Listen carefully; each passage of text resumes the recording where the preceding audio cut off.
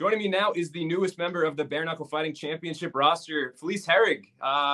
Just clear things up right off the bat. We saw you retire in MMA. You never said anything about other combat sports. You actually mentioned boxing as a possibility, and here you are. Talk to me about what has happened since we spoke to you a couple weeks ago. I did. So the whole thing is, when I retired from MMA, it was clearly MMA for me. Also, with the UFC, like, you got to make sure you're like out of their contract now. I can do what I want. I don't want to fight MMA. I have no desire to fight MMA. I think too, like, after the 2 knee surgeries, well, first off, I started fighting as a boxer and a kickboxer. I think people forget that just because I've been fighting for so long. 20 years is a long time, but I started in the striking realm, and I only got into MMA because at the time it was like I had watched, the very first Ultimate Fighter. I was on the reality show Fight Girls. Gina Carano was my coach on there. Training with like Randy Couture. I was Kerry Vera was on that with Brandon Vera. So I saw that everything was going towards MMA, which is why I got into MMA. But I never loved MMA. I've always loved boxing. And I knew that, like, going into my last fight, that it's probably going to be, like, no matter what the outcome was, it was likely going to be my last fight. Like, I knew that. But then I just feel like, too, like, I tried so hard, and, like, it was, like, 3 years, like, dealing with, like, this knee surgery, like, one after the other. Like, I had to have a second knee surgery because the first surgeon did it wrong. And it was just, like, there's just so much to MMA. It's like you got to worry about wrestling, and you got to worry about jiu-jitsu, and you got to do boxing and kickboxing, and you got to, like, plan for a specific opponent who's, oh, she's a wrestler, or, this. Like, it was just like, so much, like, for me. And then, like, driving from, like, all these different gyms, like, driving an hour away. Like, I was just kind of tired of always, like, trying to, like, figure it out all over again. And every time I go to boxing, it was like the best day of the week. I was like, I love this. This is my favorite.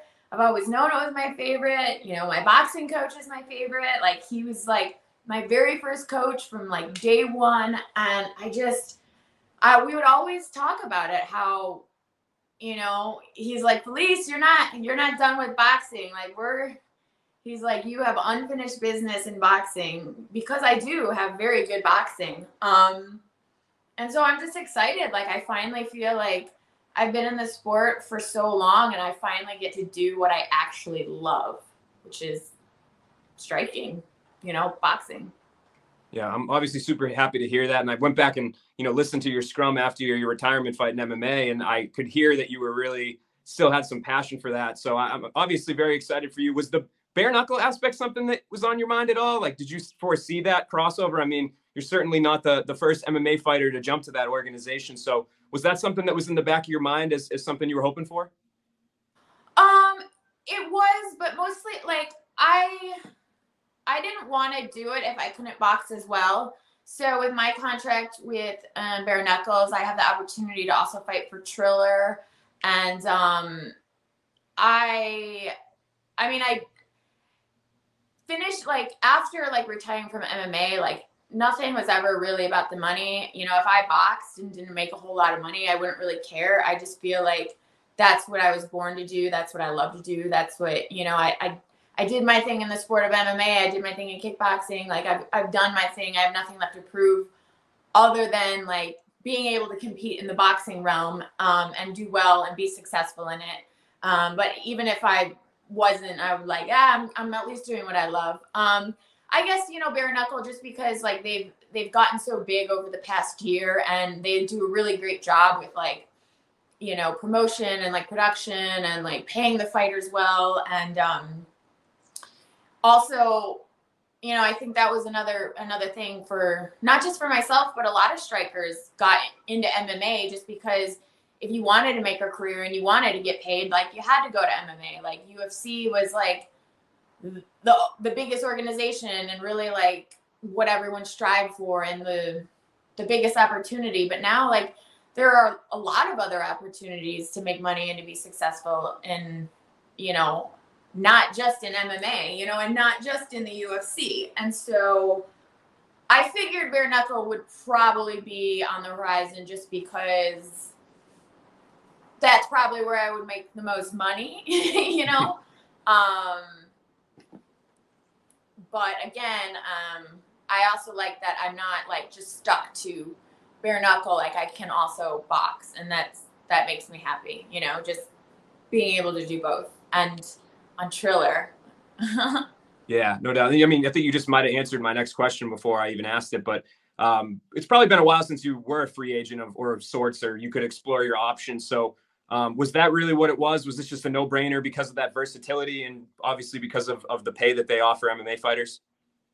Oh yeah. I mean, even like being in the UFC, and again, like I was in the UFC for a long time. Like I don't have like animosity towards the UFC. I'm not talking shit about the UFC. I did my thing in there, but even like after the surgeries, like I hated not having the opportunity to box because it's like I'm waiting to like have this MMA fight, and like I had to get my knee to a certain point to fight MMA, but I didn't have to get my knee to that same level for boxing. And it would have been nice to have been able to like just stay busy and box and not be like completely shelved for like 3 years, you know, trying to deal with these like knee surgeries. I would have loved to have had the opportunity to, you know, to box. And I think too, as you get older, you start thinking about like, how much longer do I really have left in fighting? And I never thought that before, because I always thought, you know, when I first started fighting, which I'm sure a lot of the younger fighters all think like, I'm gonna, you know, I thought, oh, I'm gonna be fighting into my 40s and this, you know, and it's like, yeah, that's the problem. That's the thing with fighters is like, you want to fight forever. I think that's the same thing with all like professional athletes. You want to, like, your heart's in it, but you don't realize the things that go on in your body that just say no, you know what I mean? Especially as the sport's growing so much and these younger fighters are coming in who, you know that there's like so many opportunities for them to excel and make a career in the sport. So now they're all starting as little kids, you know, in jiu-jitsu and karate and boxing, you know, like, you know, they're ahead of the game now because they see like what the future holds. So I forgot the question, but I also, yeah, I do not like that. I feel like I was shelved, and because I wasn't a free agent, I didn't have the opportunity to like do other things while I was waiting for my knee to like get better, just so I could fight MMA, which is something that wasn't even in my heart to really do anymore. Yeah. And I guess, I think you mentioned it earlier. I think the thing that surprised people about this was like how quickly this all happened, right? You went from your retirement, then this all of a sudden, boom, with bare knuckle. Like it's not like this is 6 months difference. Was there any sort of contract thing you had to work out with the UFC? Like I know Chad Mendes said, like, you know, when he retired, his contract was frozen or whatever. Was that something that you had to get approval for to do these boxing matches? No, I think the great thing is that it was the last fight of my contract anyways. And I think that was a big reason why I knew like coming back from my knee surgeries, I almost knew that I had to fight one more fight. It's not the only reason why I did it was to like get out of the UFC contract, but a big part of it, like a big part of me coming back from my knee surgery, you know, and fighting, like, was to see like if I could do it, or just to say that I could, like, maybe I didn't win my last fight, but I did overcome like 2 major knee surgeries, and that was hard in itself to do. And I did come back and I fought and things didn't go my way, but at least too, I know that like after that fight, like I was a free agent anyways, so might as well just go and fight and not have to try to negotiate out of a contract anyways, you know? So I was a free agent.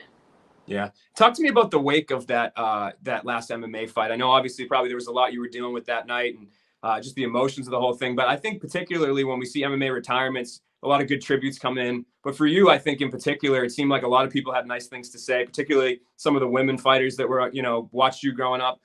Did you get a moment like after the dust settled, kind of sit back and see all those messages and stuff? And I mean, you said on fight night you felt proud and not proud of yourself for your MMA career. Has that changed at all? I guess I go back, like, you know what? used to make me so proud is I used to, like, before I bought this house, I've been in my house for like 2.5 years now. I mean, people would say it was like a shrine to myself, but it was like I had like all these like fight like posters and like fight photos and whatnot. So that was always like a constant reminder of like how much I've done in the sport and how far I've come, and like the fact that like I went from a kickboxer and boxer, and I've excelled in Muay Thai, and you know, got all these kickboxing championships, and I've done boxing, and like had like got into MMA like with zero MMA experience and had to start as a pro. So for that, I feel accomplished. And then I feel accomplished for, you know, I was on the Ultimate Fighter the very first season, and I was, you know, in the top 10, like until my knee surgeries, you know, I was in the top 10 like my entire, you know, MMA career.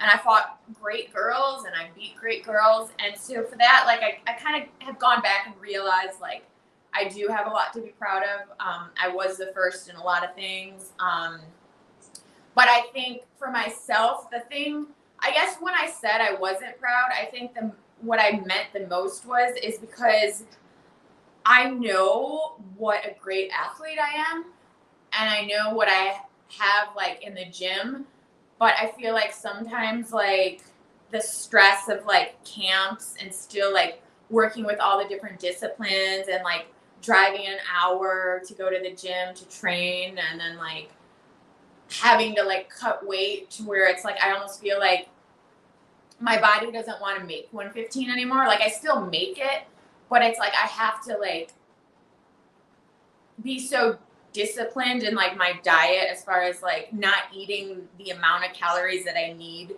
to sustain being like strong. I feel like every time I figure it out, like something new is happening. Like, oh, you know, my kickboxing coach has left my gym, so now I got to figure out where I'm going to get my kickboxing from. Or, oh, my, you know, MMA gym has decided that now he's just going to be a jiu-jitsu gym. And then like feeling like, or, oh, I'm in a camp, I got to figure out who I'm going to fly out to like be my training partners because I don't have any girls at the gym. And then leaving the gym and now being like, oh, now I got to drive an hour away again. And like, I feel like it's just like constantly trying to like figure things out to make MMA work. Like nothing ever felt like it was the right fit. Like everything always felt like it was just so hard to figure everything out. And then once I figured it out, I'm like refiguring it out.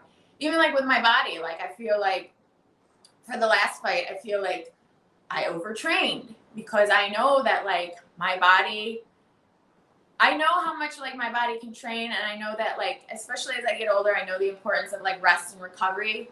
But training with different coaches, they don't understand that, so they're looking at me like I'm a 20-year-old Felice, and like wanting to push me, and like thinking that like training harder is being like training smarter, you know. And I'm like, maybe sometimes it's not, you know, it's training smarter and not harder. And so it's not even just dealing with like myself. Like I feel like I've been peer pressured by other coaches who don't know me to like tell me that I don't know what's best for my body. And I'm just, you know, and then just dealing with all these different coaches. Like I'm excited to simplify it, and just, I think that that's the biggest thing. And I feel like I'm not like as proud of what I've accomplished in MMA because I feel like my performances of lately haven't necessarily been what I'm capable of. It's just like so many outside circumstances that have caused like all this extra stress.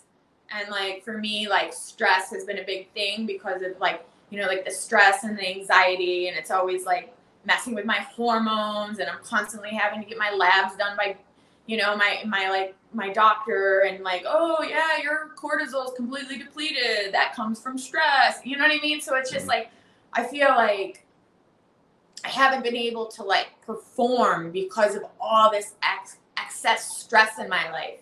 And I feel like being able to just focus on boxing is going to eliminate so many stress factors for me. Yeah, that makes obviously a ton of sense there, which bodes the next question of when. Do you think we'll see you sooner rather than later? You're taking some time off now that, you know, the UFC thing's behind you, or do you think we'll see you soon? It's not necessarily that I want to take time off like mentally. It's almost like physically. during, you know, the knee surgeries, like I was nonstop. I did everything in my power to like make sure that like my knee was going to be good and healthy and strong. So I feel like I've been in a training camp for like 3 years. And like my good knee actually hurts more than my injured knee that's had the 2 surgeries. And I think it's just like overcompensated for so long. So I took the whole week off of training and I'm going on a cruise this week. So I'm going to do that. And then I'm going to come back and I'm actually starting a yoga teacher training program. So I've been wanting to do that for a long time too, but like MMA has always like shut everything out of my life to where I've ever wanted to take on anything new, to like, you know, enhance myself. So that, will end in December. I'm hoping to maybe fight around like December, just because I would like to be able to focus on, you know, that aspect as well.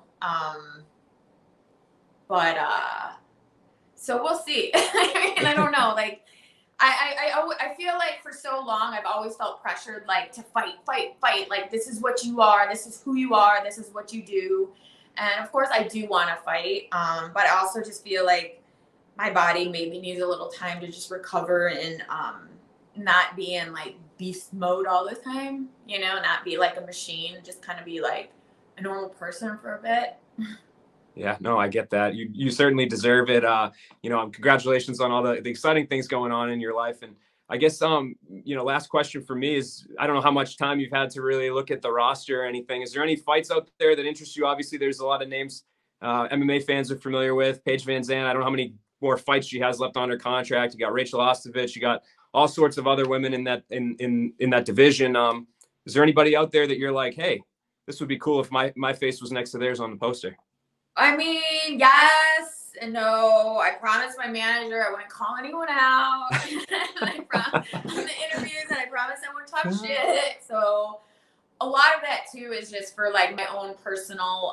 He knows like how much stress that can, like, it's almost me adding more stress to my plate. You know, like calling somebody out and talking shit. It's like it puts pressure on me. And right now, I just don't want the pressure. You know, I feel like I've dealt with enough the past few years just with like my surgeries, and I'm just like feeling like, and I hate when people are like, I'm so blessed. Like, but I feel blessed to just be able to still, after 20 years, still be able to be in the sport and to do what I love. And for me, like, especially going into my first fight in bare knuckle, like the least amount of stress as possible is very good, because I just want to be happy for a little bit and not feel like I'm like putting all this pressure on myself. No, I totally respect that. Well, Felice, I've taken up enough of your time. I really appreciate the time you gave us today. Best of luck with everything. Congrats on the MMA career coming to an end.